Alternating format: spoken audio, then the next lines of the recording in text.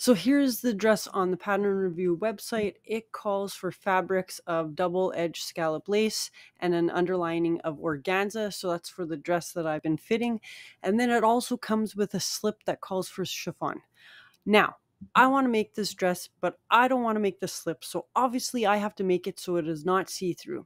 So I'm thinking, do you think I could do a satin and an organza overlay or a satin and a lace overlay? If you think it's possible to make it with satin, please let me know which combination I should do.